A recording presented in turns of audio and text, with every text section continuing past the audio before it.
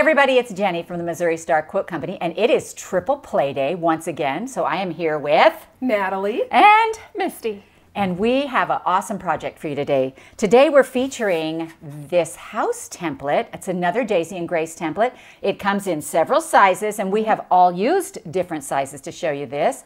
Yep. My project is this little house banner. So cute. Isn't it cute? Very cute. Really fun. So the fabric I use for this is called Bubbies Buttons and Blooms, and it is by Kori Turner Goodhart for Windham Fabrics, and it is just an adorable line. It is so cute, and it lends itself very well to what we're doing. Now, these templates are a Quilt As You Go method, and it's like the one we did. Last year we did one with hexagons, and she has all kinds of shapes, but the house one just, you know, it was just like, these little houses are so cute. And honestly, the smaller they get, the cuter they are. But I decided to start with the big one. And so what we're making are these little houses right here. Now, one of the cool things we've done is we have the pre-cut batting, so you don't even have to cut out your batting, which makes it so much easier. It does. Yeah. It does. Well, not really for me, because if I need batting cut, guess who does it for me? Okay, true story. That's true story. I cut a lot for Mom. She does. So my shoulders aren't so great, so she does a lot of, if I need a lot of cutting done, she'll be like, I'll cut that for you. And so I'm always happy to let her do that. So let's get right in on how to make one of these houses. There's a couple of things I want to point out on this first, and one is that I did need one long strip of fabric. For this, it's actually two 2.5-inch jelly roll strips that I sewed together, and I'll be talking about that. My project was made out of a layer cake, but it doesn't use the whole thing, nor does it use the whole layer cake. So I'll talk a little more about that. Also, I sewed mine on because it was Bubbies Buttons. I used a button to attach my little house to the banner, and we are also going to give you an alphabet, so that if you want to write a special message on yours, like happy birthday or welcome or whatever, you can do that as well. So all these things are going to be available to you, and we'll talk more about them as we go along.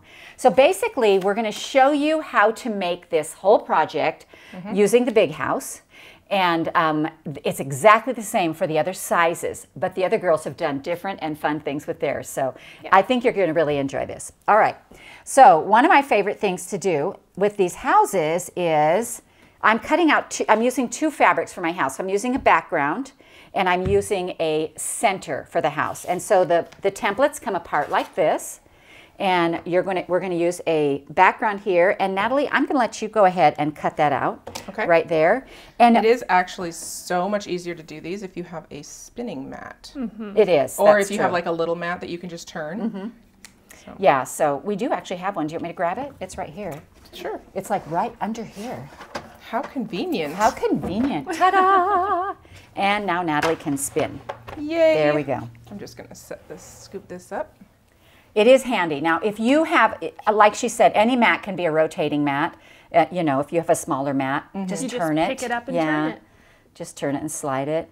Anyway, she's going to cut that out. And while she's doing that, one of the things I love about these is that they're clear. So they enable you to fussy cut, which means you're going to get exactly what you want in the center of that little house block. Now, this line of fabric, particularly, I mean, you can see some of these different fabrics up here. It really lends itself to fussy cutting.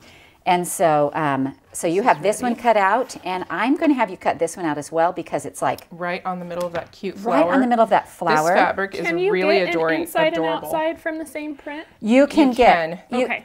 You can. From the same 10-inch square? So yeah, see how the little house fits, but then you'll have like this little extra bit up at the top. Okay, I was just curious. So actually, what happened with that, since you asked, is that I got caught up making some tiny little, because I had this leftover fabric out here. Because she's obsessed. Yeah. But look at this fabric. It's so cute. It has like follow your heart, keep going, believe in yourself. All the leaves, and then the words are all these like cute little encouraging really sayings. Yes. It's really cute. And like this one right here, you know, it looks almost like a little birdhouse because it has that little circle in the center right there. So cute. And of course, I love words, and there's a lot of words on this fabric, and it's an adorable line for anything. But I think, you know, when I saw that I got to use this, I was just pretty excited about it.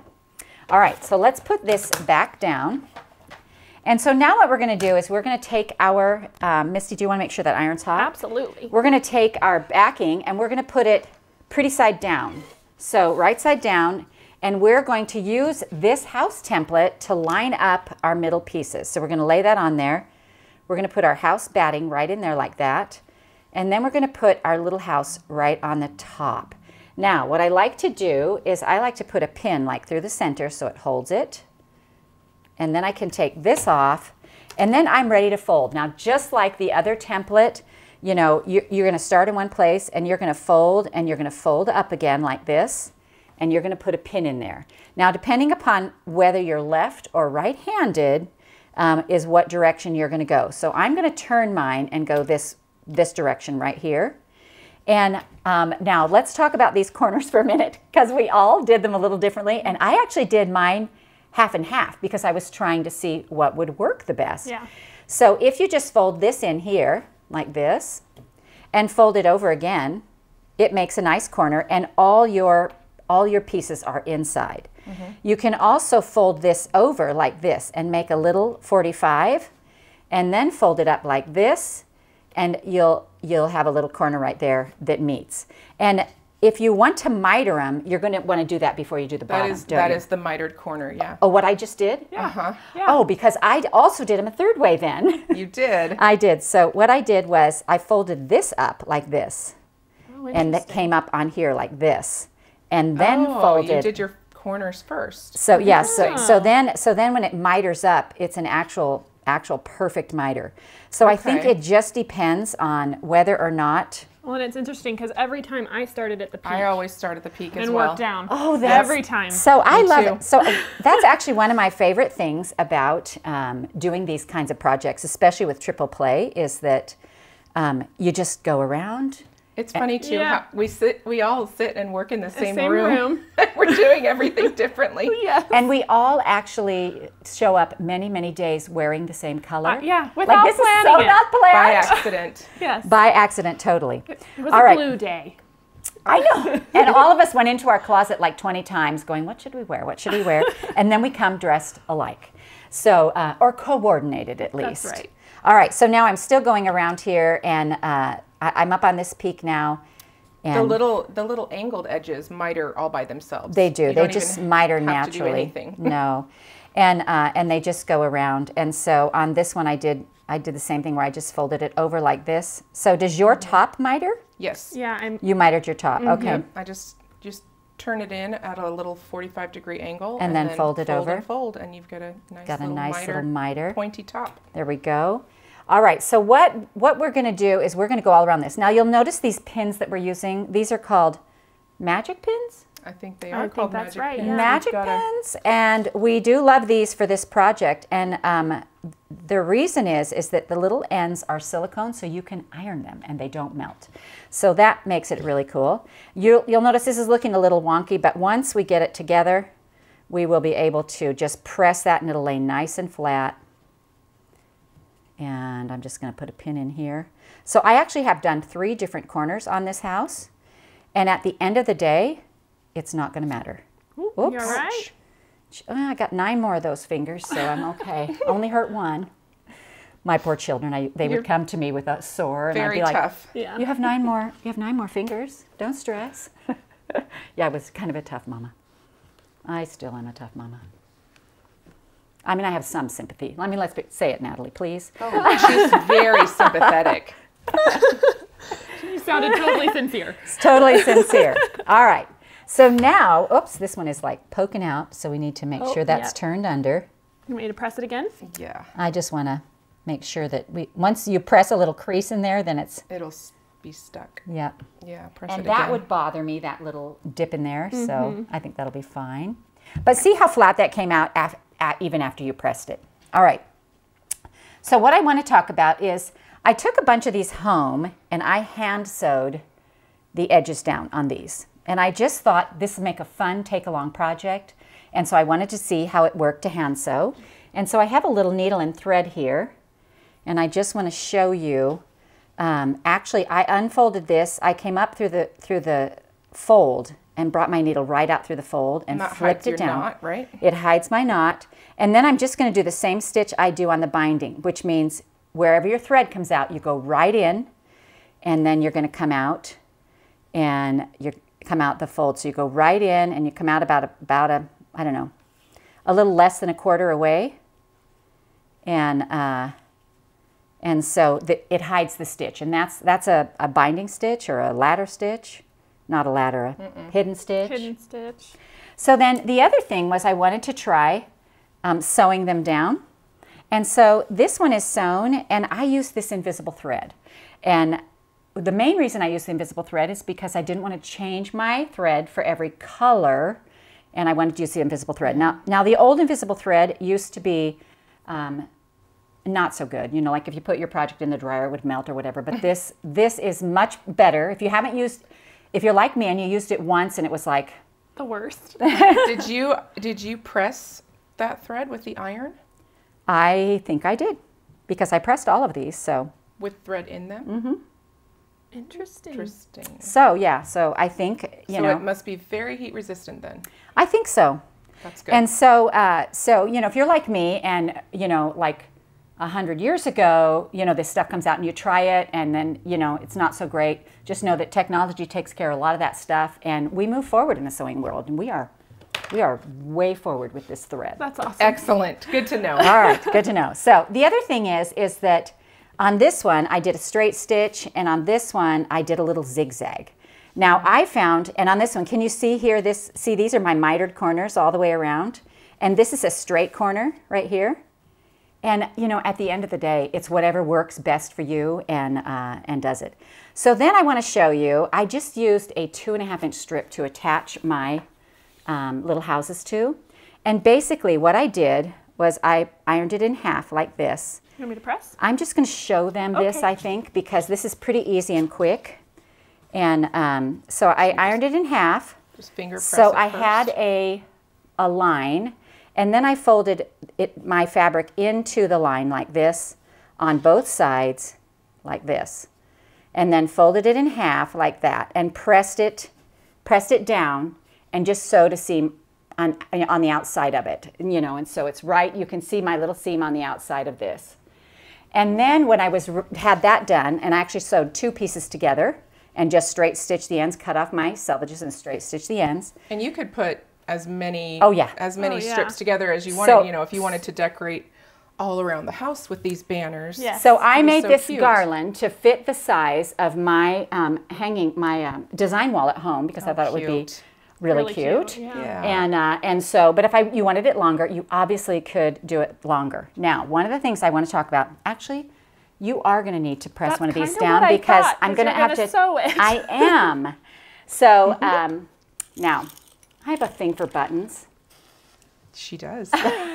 Like I have like so many buttons. So many buttons. It was actually one of my favorite things to do as a kid, was just dump out the button jar and look at all the different and we would dump them out colors and sizes. And so you don't think I'm crazy, we dumped them out on cookie sheets so they didn't go everywhere. Well, that's smart. And so the kids, and I would have them put like buttons together, and I mean, I'm really good at keeping children busy, and this was fun, but there are so many different buttons. And I do love old buttons, and I do have a lot of old buttons. So to make this work, you're going to need buttons that have just 2 holes in them. And I picked different buttons on every single house, because I love buttons and I love different buttons. And so for these, I tended to go for just the 2-hole buttons like this, because I'm going to show you how to sew these on using a sewing machine. Now, if you're going to use a sewing machine to sew on a button, it's got to have a zigzag stitch. And so what we're going to do is we're going to sew side to side without moving forward. I do a lot of mending, and it is so easy when you sew a button on with a sewing machine. It's actually super life-changing, and so I think this will be really fun for you to see and to watch. And I'm going to put those buttons over there, and I'm going to use this button, but I'm going to find a darker house so you can actually see it. And oh, that one at the bottom is perfect. This one? Yeah, it's dark colored. You can. All right. So I didn't measure where these went. They're all eyeballed and they're all ready to go. And we're going to go ahead and sew on this strip right here. All right. The first part's pressed, but yeah. So I'm going to have you just sew down the side of this. Okay. And honestly, we don't even have to sew the whole thing, because I just want to show how to attach it. Okay. So Natalie's just sewing right along, you know, about 1/8 or 1/4 of an inch from the edge of this down one side.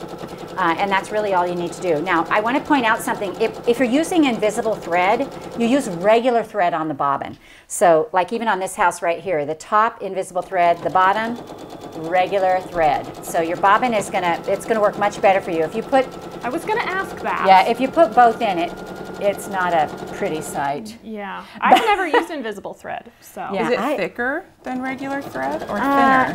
I actually don't know. Probably comes in weights just like normal thread. This says 250 millimeters, which I have no idea what that means, but you know. That so might be the length. Yeah, I just don't. Yeah, could be. I don't know. All right, that's enough of that. That's enough. All right. There you go. All right. So now what we're going to do is when I did my banner and I chose the number I wanted, I put my first house on in the center and I pinned them all before I sewed them down. Okay. But once I sewed them down with a button, and I just literally eyeballed this and put it on. Put my... you did them all 3 at the same time? Sewed through all 3 layers. Mm-hmm. Yes, yes. Okay. I just did one thing. Now, you can do all 3. I do, and I want to use a zigzag stitch that's going to be wide enough to go through here. So when you do this, what you're going to do is you're going to release your little presser foot right here. So we're going to take this off, and then we're going to lay our thing up. Our, what do we call this? Back piece, hanger thinger, the banner holder, the ribbon, the house. Do you also need to drop your feed dogs? No. Mm-mm. No. For real? Yes. No, you don't, because we're changing the fact that the foot only goes. It's only going side to side. The stitch isn't moving forward. This is this regular zigzag, and we're fixing the width, but we're not changing that it's not going forward. And so what we want to do is we want to come over here to a number 9 is a good little zigzag on here. Mm-hmm. And actually I'm going to go with 8, I think. And then what we want to do is we want to go to our length and we want to set it to 0. So get it as close as you can to 0. And then the top stitch is dependent upon how far apart your buttons are. So what I do, I mean the little holes. Yeah. in the button. So what I do is I move this around until my needle goes right in that hole, and I do 1 round by hand first. So then I'm going to, see, then it pops right over to come down the other side. And if it goes in there really easy with no problem, then I can just press on that presser foot and sew side to side and sew a button on without... But if it had hit the button, though, you would want to change the width, right? Yes. So if it had, and it generally on this machine it's 3.5, and I would say that's pretty standard. Really? You know, so that's awesome. That is awesome. So then you just sew your buttons on like that, and you just go across. And I used all different kinds of buttons, and it's just a really cool, neat little trick. Now, one more thing before I leave you, I also have an alphabet for you guys and numbers, so that you could put letters on your banners. You know, I have some right here. This is a P. This is the beginning of happy, like this, or appy, depending on whether there's an H in there. I'm sure there is an and H. there's a Y. But this, there it is. H. So yeah, we can just lay this out here. So here's our H, A, P, P, Y.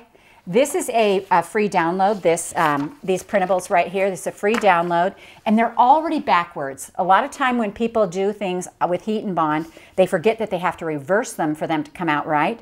So when you trace them on, you know, you're just going to lay your heat and bond over here, trace the letters that you want, iron it onto your fabric, and then cut out whatever word you want. And this is birthday. This has birthday on it. But it would be just fun to have little messages on these, and you could do it for holidays. I mean, how cute would a Halloween one be, or a Christmas one, or welcome, or you know, fun to stick in a package to, you know, to celebrate. Like if you have a loved one's birthday far away, you could send a little thing like this. It just makes it really cute, and I just love these little house blocks. I think they're so darling. All right, so that is my my project, and now we're going to move on to, who goes next? I think Natalie. I'm going to go next. Awesome. Well, let me clean up this mess. All right. So for my project, I used the 3-inch house template. It looks like this. It's a cute little guy. It's the middle middle size. That's right. And I used these Woolies Flannels Desert Sunset by Bonnie Sullivan from Maywood Studios, and it is beautiful. It is so pretty, and I just love how thick and awesome it is in a pack. Yeah, when you get in a pack, it's like 3 times as thick. Yeah, it's so it's awesome. also pretty forgiving to do these Quilt As You Go houses because it doesn't get like super funky. It has like just a little bit of extra. I was curious if you thought it was more difficult, but you feel like I think it was easier. That's awesome. Yeah, I think it was pretty easy. Now on these house templates, can they get these individually? You can get the house templates whichever size you want, or you can buy a bundle of 3. Oh, okay, that's perfect. The 2, the 3, I got and thinking the about 4. that, and we also have the smaller. Yes, and for my projects, I made 2 things using the entire layer cake, and you would need 2 packages of this if you were going to make both of them. But they come in a count of 42, so you just kind of have to decide how big your project is going to be and depending get the on what batting you're accordingly. making. This is a really cute project. I really love it. Oh, I'm glad. It turned out really fun. I feel like it would be just so looks easy so to like snuggly. freshen up and cozy up your couch for winter. Yeah, absolutely. So, but if you wanted to cut your own batting, you totally could using the template, the middle-size template. Sorry, the inner house. Yeah, but just layer maybe 2 pieces, and if you wanted to go with 4, because you're well, super and honestly, brave. really notice how thin this batting is. I mean, this is not your thick batting. This is a nice but thin. this is 4 layers, and it's a lot to cut through. It is a lot to cut through. It's about, absolutely. I mean, it's almost a ½ inch. Now, do you use a 60-inch blade? A 60 millimeter, yeah. Or a 60 millimeter would be what I would recommend if you were doing 4 layers of batting. Yeah, and a good sharp blade. Even with the 60. I think it's just much more pleasant to use 2 layers. Agreed. 2 layers, yeah. It's just easier. And she does cut most of those for us, so. Good times, good times. But now we can buy them in a package, That's so right. that's really handy for you. I'm pretty sure that was her idea. It's a good one. It is a good one. Okay, so because my template is 3 inches, I was able to get all 4 pieces out of 1 square.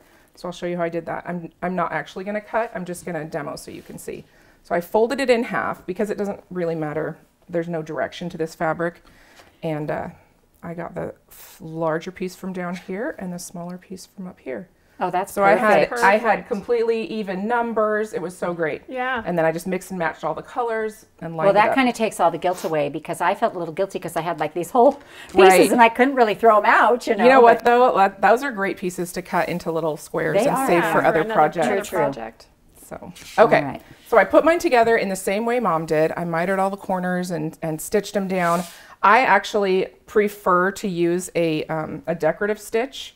And so like this is a feather stitch and then this one is just straight, but you could go either way. Yeah, I do love that. I just think the feather is so pretty. The feather is so pretty. It adds a lot. Now, did you just choose like one color of blending thread or did you change your threads? I choose one color. Okay. Because I don't want to keep changing it all the time. Right. And I think it doesn't take away. It doesn't take away at all. It just disappears right into it. It just disappears. It's beautiful. It's a little bit of like almost a taupe color. I probably could have gone a little darker, but I just used what I had. So I put mine together. This is the table runner that I made, and I think it's pretty cute. It actually almost looks to me like a spool of thread. That's what I was going to say. It totally does. Yeah, so it's just kind of a fun little thing you could use, and you can make this as long as you want. Did you get both of these projects out of that? Yes. Oh, awesome. Yep, perfect. Both projects. So you really could make a long table runner. You really could, yeah. Or you could make a wider, more square one.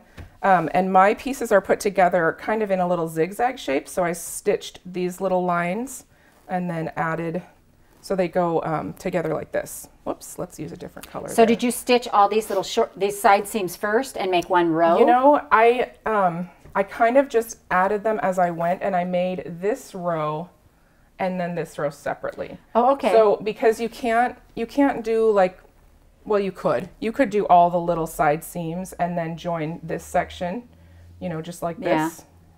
But I ended up stacking my top row and my bottom row in little piles. And then I did, you know, this is the top one and this is the bottom one. And I just added to the row. Okay. And you that's interesting. Different brains. I love that. What do you mean the zigzag first? Like, did you attach this way or did you attached come in them and attach simultaneously? them? So like, as she was going along. if I was doing this row, I started with these two pieces. Okay. And then I added this one and went up this way. Oh. And then I added this one and went down this way. Okay. And then that this is so fascinating. That is so awesome. So that way it came together as a full row, and then I'm just joining rows to create this table runner. That is awesome. Yeah. That is cool. So then I had this table runner up there, and it actually, the pillow started out as a table runner, and it was really long. And I thought that, like, what would happen if I just rolled that around and made a pillow? So to do that, all I did is I made this table runner a little longer, and I added, I had this piece on the side where you can see that it goes together kind of like a puzzle. So this piece, this side sticks out, and this side has the inward curve. And when you pull them around, they go together like a little, it locks together like puzzle pieces. Yeah. So do you want to go ahead, would you mind sewing these pieces together so that I can show? No, I don't mind at all. Joining this center piece, because that is the trickiest part about putting this pillow together. Okay. And then literally the only other thing I did was I stitched closed the top and bottom after stuffing it with polyfill. So just a straight stitch. Super simple. That's well, so cute. I used the turkey. Oh, you did. Yeah, I totally used the turkey stitch on the top and bottom. So cute. I just left a little piece so I could stuff in all the polyfill and then stitch that middle part closed. Now my thread is, it went super easy. My thread is white, Here, I'll hold that. so it's gonna like really show up. That's okay. And I've got the turkey stitch going here. Awesome. And I'm just gonna sew these two together. The nice thing about this project too is that because all the shapes are different, you can assemble it in a multiple different ways. Yeah. So this isn't exactly how I put the runner together, but having these two pieces fit in, we're just going to stitch from here to here and go around that little curve. All right, I will do that. Yeah, I love how we all come to it from a different place. Yeah, I would have never thought to do this whole part No, together. I would have sewed all the sides and then done a zigzag For sure. top. Oh, funny. Yeah, that's why I was asking. Yeah. I was like, how'd you do it? I just kind of did what felt natural, and I wanted to like build out the whole row. Well, and once you said it, it makes perfect sense. It just, like Jenny said, it never occurred to me to do it that way. I love it. Well, I can't wait to see how you did yours, because your project is going to be so cute. It's pretty fun. She uses the tiny one. The little one. So. Can't wait to see it. All right, let me turn this and come down this side, and we'll have these two together. You notice I have to bite my lip when I'm doing this. Extra focus. It's so scary. It's not though. It goes really fast. All right. So that's in there. All right. So now you can see. To me, it kind of is like lock and key, right? Like it just fits. So we have this piece. I flipped it over. Don't look at all my seams. And then we're just going to join this, so you don't really have side seams. Like nobody can tell. Oh, let's see where so cool. Oh yeah, look at show the pillow with no side seam. Yeah, that's cool. It just wraps around. And then you just like sewed right across the top. Yep. So I stitched this together using the turkey stitch, and then I sewed the bottom closed. I did sew on the top the sides a little bit while it was flat, just to give myself like an opening to stuff. Yeah. So then I didn't have to hold the whole thing with stuffing in it, because it's easier to close a small section than the entire top once it's been stuffed. Yeah, so that's fun. super cool. That is all I did, and I think that you guys will love it. I think it's just... We got a runner and a pillow out of one pack. That's awesome. Yeah, so cute, Nat. Super cute. All right. Perfect. So now we'll see what Misty did with hers. I can't wait. Okay, so last up, I also made a table runner. This is my project, and it uses Pure Delight by Melanie Collette for Riley Blake. I just used one pack of 5-inch squares, and this is such cute. It's such a cute and happy line, isn't it? Yes, it's so bright. I really enjoyed working with it. And so you need, like I said, that one charm pack, and then you'll need 1.25 yards of background fabric. I used the same fabric for all of the outsides of my project, and that's this cute pink, and we just cut that down into 4 3/4 inch strips to then cut out these background pieces. And then you'll need 2 packs of the 2-inch pre-cut batting. The little tiny ones. The little tiny houses. They're so cute. They're so cute. I mean, look at this tiny template. Isn't it just adorable? That's really cute. It's so cute. And so then, let me see here.